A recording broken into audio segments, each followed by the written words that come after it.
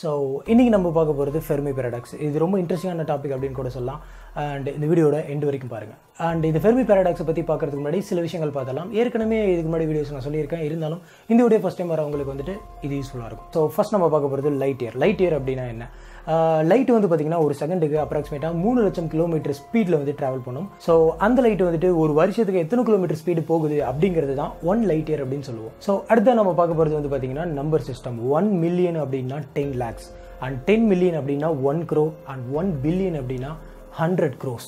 So அடுத்ததான் நம்ம பார்க்க போகிறது வந்து என்னென்னு பார்த்தீங்கன்னா ட்ரேக் ஈக்குவேஷன். ஃப்ராங்க் ட்ரேக் அப்படின்றவர் ஒரு ஈக்குவேஷன் சொல்கிறாரு. இந்த ஈக்குவேஷனில் நிறைய விஷயம் இருக்குது.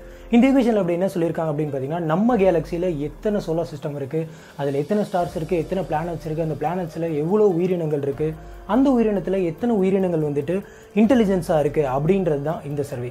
ஸோ இந்த சர்வேயோட கால்குலேஷன்ஸ் படி நம்ம மில்கிவே கேலக்சியில் மட்டும் கிட்டத்தட்ட 160 பில்லியன் பிளானட்ஸ் இருக்கிறதா சொல்கிறாங்க. அதுவும் இன்டெலிஜென்ஸான ஸ்பீஷீஸ் இருக்கக்கூடிய பிளானட்ஸ் கிட்டத்தட்ட ஒரு 10 கோடிக்கு மேலே இருக்கும் அப்படின்னு சொல்கிறாங்க. நம்ம பூமியிலிருந்து நம்ம வானத்தை பார்க்குறப்ப நம்ம கிட்டத்தட்ட ஒரு 2500 ஸ்டார்ஸ் பக்கம் பார்த்துருப்போம்.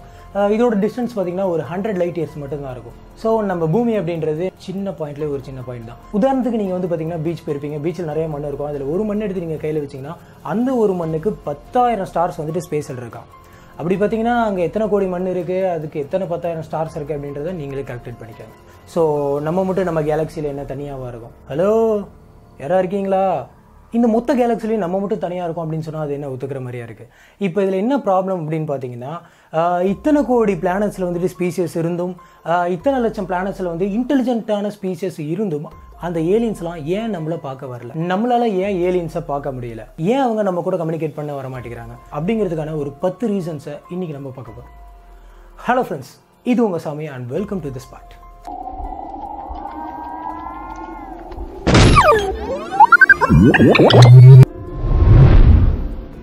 ஸோ ரீசன்ஸ்லாம் பார்க்குறதுக்கு முன்னாடி ஒரு விஷயத்தை நம்ம வந்து தெளிவாக பார்த்துருவோம். நம்ம யூனிவர்ஸ் ஸ்டார்ட் ஆகி கிட்டத்தட்ட 13.6 பில்லியன் இயர்ஸ் ஆகுது. அதில் நம்ம எர்த்து கிரியேட் ஆகி 4.5 பில்லியன் இயர்ஸ் ஆகுது. அதாவது பார்த்தீங்கன்னா 13.6 பில்லியன் இயர்ஸ் கழிச்சு கடைசி 4.5 பில்லியன் இயர்ஸாக தான் எர்த்தே கிரியேட் ஆகிருக்கு. அதுக்கப்புறம் எர்த்து வந்து பார்த்தீங்கன்னா எந்த ஒரு லிவிங் கிரியேச்சர்ஸும் இல்லாமல் சும்மாவே தான் இருந்திருக்கு. ஒரு 200 மில்லியன் இயர்ஸ்க்கு முன்னாடி தான் வந்து பார்த்தீங்கன்னா டைனாசர் வந்திருக்கு. ஸோ டைனாசர் வந்துட்டு இருந்தால் அந்த காலத்தில் வந்து பார்த்திங்கன்னா ஒரு எரிக்கல் வந்துட்டு நம்ம பூமியை தாக்கியிருக்கு. இதனால் வந்து பார்த்திங்கன்னா அந்த டைமில் பிளானட்டில் இருந்த 80% ஆஃப் ஸ்பீஷீஸ் வந்து அழிஞ்சிருக்கு. இதுக்கப்புறம் பார்த்திங்கன்னா கடைசி ஒரு 10 லட்சம் வருஷமாக தான் ஹியூமன்ஸ் வந்து தோன்ற ஆரம்பிச்சிருக்காங்க. இதுலேயும் கடைசி 40,000-50,000 வருஷத்தில் தான் வந்து பார்த்திங்கன்னா இன்டெலிஜென்ஸான ஹியூமன்ஸ் வந்து தோன்றியிருக்காங்க. ஸோ ரீசன்ஸ்லாம் பார்க்குறதுக்கு முன்னாடி கடைசியாக நம்ம ஒரு விஷயத்தை பற்றி பார்க்க போகிறோம். அது என்ன அப்படின்னு பார்த்தீங்கன்னா சிவிலைசேஷன். சிவிலைசேஷனில் பார்த்தீங்கன்னா மொத்தம் 4 விதமான சிவிலைசேஷன் இருக்குது. சிவிலைசேஷன் 0, 1, 2, 3. அண்ட் நம்ம ஹியூமன்ஸ்லாம் வந்து பார்த்தீங்கன்னா இதில் சிவிலைசேஷன் 0. அதாவது அவங்க பிளானட்டோடைய ரிசோர்ஸஸை மட்டும் கண்ட்ரோல் பண்ணக்கூடிய ஸ்பீசிஸ் வந்துட்டு சிவிலைசேஷன் 0. அண்ட் அவங்க பிளானட்டுக்குள்ளே இருக்க ரிசோர்ஸஸ் மட்டும் கண்ட்ரோல் பண்ணாமல் அந்த மொத்த பிளானட்டுமே கண்ட்ரோல் பண்ணுற ஸ்பீசிஸ் வந்துட்டு சிவிலைசேஷன் 1. அண்ட் பிளானட் மட்டும் இல்லாமல் மொத்த ஸ்டாரையுமே கண்ட்ரோல் பண்ணுறது வந்துட்டு சிவிலைசேஷன் 2. அண்ட் மொத்த கேலக்ஸியுமே கண்ட்ரோல் பண்ணுறது வந்து பார்த்தீங்கன்னா சிவிலைசேஷன் 3. நம்ம வந்துட்டு ஏலியன்ஸுக்கு லிசன் பண்ணல அப்படின்னு சொல்லலாம். அவங்க வந்துட்டு நம்ம கூட கம்யூனிகேட் பண்ணுறதுக்கான சிக்னல்ஸ் வந்து அமைச்சிட்டு தான் இருக்காங்க. பட் நம்ம தான் வந்து பார்த்திங்கன்னா அதை டிடெக்ட் பண்ணி டீகோட் பண்ண முடியாமல் இருக்கும். இதுக்கான ரீசனாக என்ன சொல்லலாம் அப்படின்னு பார்த்தீங்கன்னா, நம்ம பிளானட்டில் வந்துட்டு வித்தியாசமான நிறைய டெக்னாலஜிஸ் இருக்குது. ஸோ இதே மாதிரி அந்த ஏலியன் பிளானட்லையும் பார்த்தீங்கன்னா நிறைய டிஃப்ரெண்ட்டான டெக்னாலஜிஸ் இருக்கும். ஸோ அந்த பிளானட்டில் வேறு மாதிரியான டெக்னாலஜிஸ் இருக்கும், நம்ம பிளானட்டில் வேறு மாதிரியான டெக்னாலஜிஸ் இருக்கிறதுனால நம்மளால் அந்த டெக்னாலஜி மூலிமா அனுப்பப்பட்ட சிக்னல்ஸை ரிசீவ் பண்ணி டீகோட் பண்ண முடியல. அண்ட் உங்களுக்கு இன்னும் சிம்பிளாக சொல்லணும் அப்படின்னா, நம்ம பிளானட்டில் கோல்டு அப்படின்ற ஒரு மெட்டல் இருக்குது. அதனால நம்ம கோல்டு டிடெக்டர் அப்படின்ற ஒன்றை ஈஸியாக கண்டுபிடிக்க முடியும். ஏன் அப்படின்னா கோல்டுனா என்ன அப்படின்றது நமக்கு தெரியும். அதனால் அதை டிடெக்ட் பண்ணிடலாம். இப்போ நம்ம பிளானட்டில் இருக்கவங்களுக்கு கோல்டு அப்படின்னாலே என்னன்னு தெரியல. அப்படின்னா எப்படி கோல்டு டிடெக்டரை கண்டுபிடிக்க முடியும்? ஸோ அதே மாதிரி அவங்க அனுப்புகிற சிக்னல் எந்த மாதிரியான சிக்னல்னே தெரியாது. ஸோ அதை டிடெக்ட் பண்ணக்கூடிய டிடெக்டர் நம்மக்கிட்ட இல்லாமல் இருக்கலாம். ஸோ அவங்க நம்மளை பார்க்க வந்திருக்கலாம், பட் டிஃப்ரெண்ட் டைமென்ஷனுக்கு போயிருக்கலாம். அதனால நம்ம கண்ணுக்கு அவங்க தெரியாமல் இருந்திருக்கலாம். அவங்கள நம்ம அதனால் டிடெக்ட் பண்ண முடியாமல் இருந்திருக்கலாம். ஸோ டைமென்ஷன் அப்படின்றது ஒரு பெரிய கான்செப்ட். இதை பற்றின வீடியோ வந்துட்டு நான் ஃபியூச்சரில் நம்ம சேனலில் போஸ்ட் பண்ணுறேன். நம்ம வந்துட்டு நம்ம யூனிவர்ஸில் ரொம்ப தூரமான ஒரு இடத்துல இருந்திருக்கலாம். ஃபார் எக்ஸாம்பிள் சொல்லணும் அப்படின்னா, நம்ம மொத்த கேலக்சியில் நம்ம சோலார் சிஸ்டம், நம்ம பிளானட் வந்துட்டு ஏதோ ஒரு மூலையில் இருந்திருக்கலாம். அது வந்துட்டு அவங்க கம்யூனிகேட் பண்ணுறதுக்கோ இல்லை அவங்க வர்றதுக்கோ ரொம்ப தூரமாக இருந்திருக்கலாம். அதனால் அவங்க கம்யூனிகேட் பண்ண முடியாமல் போயிருந்திருக்கலாம். அவங்கக்கிட்ட அந்தளவுக்கு ரிசோர்ஸ் எல்லாம் போயிருந்திருக்கலாம். ஃபார் எக்ஸாம்பிள் சொல்ல போனால் முன்னாடி சொன்ன மாதிரியே தான் நம்ம பிளானட்டுக்கும் அவங்க பிளானட்டுக்கும் நடுவில் பல கோடி கிலோமீட்டர் டிஸ்டன்ஸ் வந்து தூரம் இருந்திருக்கலாம். ஸோ இந்த பல கோடி கிலோமீட்டர் கடந்து வரணும் அப்படின்னா அதுக்கு பல கோடி வருஷம் ஆகலாம், அதுக்கு நிறைய ரிசோர்ஸ் தேவைப்படும். நம்ம பூமிக்குள்ள வந்து பார்த்திங்கன்னா நம்ம பெட்ரோல், டீசல் இது மாதிரி நிறைய ரிசோர்ஸ் யூஸ் பண்ணி நம்ம வந்து ட்ராவல் பண்ணிகிட்டு இருக்கோம். ஸோ அதே மாதிரி அவங்கக்கிட்ட இருக்க ரிசோர்ஸஸ் நம்மளை பார்க்க வர அளவுக்கு அதிகமாக இல்லாமல் இருந்திருக்கலாம், அதனால அவங்க வராமல் இருந்திருக்கலாம். இந்த ஏலியன்ஸ்லாம் வந்துட்டு ஆல்ரெடி நம்ம பூமிக்கு வந்து நம்மளை பார்த்துட்டு போயிருக்கலாம். அதாவது பார்த்திங்கன்னா நம்ம ஏற்கனவே சொன்ன மாதிரி ஒரு 30,000-40,000 வருஷத்துக்கு முன்னாடி தான் வந்து பார்த்திங்கன்னா இன்டெலிஜென்ட்டான ஸ்பீசிஸ் இருந்துச்சு. இந்த ஏலியன்ஸ்லாம் வந்துட்டு நம்ம பூமியில் டைனோசருங்க வாழ்ந்த காலத்துக்கு வந்து பார்த்துருக்கலாம். வந்து பார்த்துட்டு இன்டெலிஜென்ட்டான எந்த ஸ்பீசிஸும் இல்லை அப்படின்னு நினச்சிட்டு அதுங்க ரிட்டர்ன் போயிருக்கலாம். அவங்க வந்துட்டு அட்வான்ஸ் சிவிலைசேஷனாக மாறி அவங்களே அழிச்சிக்கிட்டு இருந்திருக்கலாம். ஃபார் எக்ஸாம்பிள் பார்த்தீங்கன்னா இப்போ நம்ம பிளானட் எடுத்துக்கிட்டிங்கனாலே நம்ம வந்துட்டு நிறைய நியூக்ளியர் வெப்பன்ஸ்லாம் தயாரித்து வச்சுருக்கோம். நாளைக்கே வார் அப்படின்னு அனௌன்ஸ் பண்ணாங்கன்னா மாற்றி ஒவ்வொரு நாட்டுக்கு மேலே போட போகிறோம்.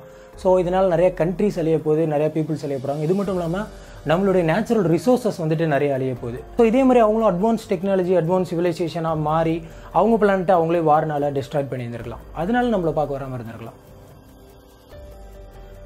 Jupiter theory.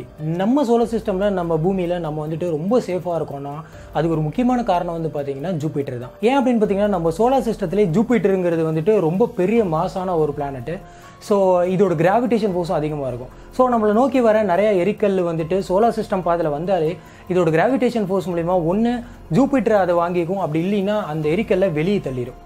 ஸோ நம்ம எர்த்து வந்துட்டு ஜூபிட்டர்னால ரொம்ப சேஃபாக இருக்குது. நம்மளோட கார்டியன் பிளானட் வந்து ஜூபிட்டர் தான். ஸோ இப்போ வரைக்கும் நம்ம வந்துட்டு உயிரோட பயங்கர சேஃபாக இருக்கும் அப்படின்னா அதுக்கு முக்கியமான காரணம் வந்து பார்த்திங்கன்னா தலைவர் ஜூபிட்டர் தான். ஸோ இதனால் என்ன ஒரு ப்ராப்ளம் அப்படின்னு பார்த்தீங்கன்னா அந்த வழியாக வர எல்லாத்தையுமே இந்த ஜூபிட்டர் இழுத்துக்கிறதுனாலையும் நம்மளை வந்து அவங்க பார்க்காம இருக்கலாம். ஸோ ஏற்கனவே நம்ம சொன்ன மாதிரி நம்ம பிளானட்டில் இருக்க ஹியூமன்ஸ்லாம் வந்து பார்த்திங்கன்னா சிவிலைசேஷன் 0ல் இருக்காங்க. ஸோ சிவிலைசேஷன் 3ல் இருக்கக்கூடிய அட்வான்ஸ் ஏலியன்ஸ்லாம் வந்துட்டு நம்மளை வாட்ச் பண்ணிட்டு இருந்திருக்கலாம். ஸோ நம்மக்கிட்ட சொன்னால் நமக்கு புரியாது அப்படிங்கிற காரணத்தினால அவங்க நம்மக்கிட்ட வந்து பேசாமல் இருக்கலாம். ஃபார் எக்ஸாம்பிள் வந்துட்டு நீங்கள் ரோட்டில் போய்கிட்டே இருக்கீங்க, அப்போ அங்கே வந்து ஒரு குட்டி பப்பியை பார்க்குறீங்க. அதுக்கிட்ட போய் பப்பி இந்த மாதிரி நம்ம ஒரு பிளானட்டில் இருக்கோம், அது வந்துட்டு ஒரு சோலார் சிஸ்டமில் இருக்குது, அது வந்துட்டு ஒரு கேலக்சியில் இருக்குது, இப்போ கூட பார்த்தீங்கன்னா நம்ம பிளாக் ஹோலை பற்றின ஒரு ஃபோட்டோ வந்துட்டு பக்கமாக வெளியிட்டிருக்கோம் அப்படின்லாம் போய் சொன்னீங்கன்னா அதுக்கு புரியுமா? புரியாது. அது நம்மளை நிமிந்து பார்த்து இவன் நம்மளுக்கு திங்கிறதுக்கு எதுனா தருவானா மாட்டானா அப்படின்னு பார்க்கும். ஏன் அப்படின்னா என்ன தான் டாக்ஸ் இன்டெலிஜென்ஸாக இருந்தாலும் அதுக்குன்னு சில கெப்பாசிட்டி இருக்குது, அதை மட்டும்தான் அதனால் புரிஞ்சிக்க முடியும். ஸோ அதே மாதிரி நம்மளுக்கு சில கெப்பாசிட்டி இருக்குது, இது மட்டும்தான் நம்மளுக்கு புரிஞ்சிக்க முடியும். அப்படிங்கிறதுனால ஏலியன்ஸ்லாம் வந்துட்டு நம்மக்கிட்ட பேசாமல் இருக்கலாம், சில விஷயத்தை பற்றி நம்மக்கிட்ட எக்ஸ்பிளைன் பண்ணாமல் இருக்கலாம். இந்த பாயிண்ட் வந்து பார்த்திங்கன்னா ஒருவேளை ஏலியன்ஸ்லாம் வந்து அண்டர் கிரவுண்டில் வந்துட்டு இருந்தா, ஸோ நம்ம வந்துட்டு பூமிக்கு மேல் பரப்பில் வாழ்ந்துட்டு இருக்கோம். அதே மாதிரி அங்கே இருக்க ஏலியன்ஸ் வந்துட்டு அண்டர் கிரவுண்டில் வாழ்ந்துட்டு இருந்து அதுங்க வானம் அப்படின்ற ஒன்றே பார்க்காம கூட இருக்கலாம். அண்டு ஸ்பேஸ் அப்படின்ற ஒரு விஷயம் அதுங்களுக்கு தெரியாமே இருந்திருக்கலாம். ஸோ நம்ம கூட டெலஸ்கோப்லாம் வச்சு என்ன தான் ரிசர்ச் பண்ணாலும் பார்த்திங்கன்னா அந்த பிளானட்டோட மேல் பரப்பை மட்டும் தான் பார்க்குறோம், அதுக்குள்ளே என்னென்ன இருக்குது அப்படின்றது நமக்கு தெரியாது. ஸோ அதுங்களாம் அங்கே கூட தங்கியிருக்கலாம், அதனால கூட வராமல் இருந்திருக்கலாம். ஒருவேளை வந்துட்டு நம்ம பூமியோட அவங்களோட பிளானட்ஸ்லாம் ரொம்ப பெருசாக இருந்திருக்கலாம். ஸோ பெருசாக இருந்தாலே ஆட்டோமேட்டிக்காக கிராவிடேஷன் ஃபோர்ஸும் அதிகமாக இருக்கும். அதனால அந்த இடத்த விட்டு அவங்களுக்கு வெளியே வர்றதுக்கே வந்துட்டு அவங்களுக்கு ரொம்ப ரிசோர்ஸ் அதிகமாக தேவைப்பட்டிருந்திருக்கலாம். ஸோ கிராவிடேஷன் ஃபோர்ஸ் கூட ஒரு காரணமாக இருந்திருக்கலாம். ஓகே, ஏலியன்ஸ் ஏன் நம்ம கூட கம்யூனிகேட் பண்ணல அப்படிங்கிறதுக்கான 10 ரீசன்ஸ் வந்துட்டு நம்ம பார்த்துட்டோம். அண்ட் நீங்கள் ஒரு விஷயம் நோட் பண்ணிங்களா, இவ்வளோ பெரிய கேலக்ஸியில் நம்மளுக்கு மீறி நமக்கு தெரியாமல் எத்தனையோ விஷயம் நடந்துகிட்ருக்கு.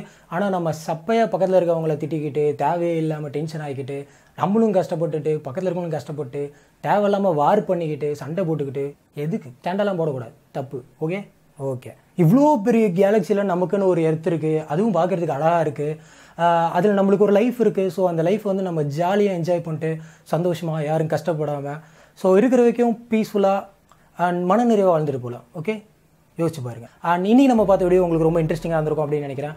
ஏலியன்ஸ்லாம் வந்து ஏன் நம்மளை பார்க்க வரல அப்படின்னு உங்களுக்கு என்ன ரீசன் தோணுச்சுன்னா அப்படியே கமெண்ட் பாக்ஸில் அடிச்சு விடுங்க, பார்த்துக்கலாம். எல்லாமே எக்ஸ்பெரிமெண்ட் தானே. ஓகே, இன்னொரு இன்ட்ரெஸ்டிங்கான வீடியோவில் நான் உங்களை சந்திக்கிறேன்.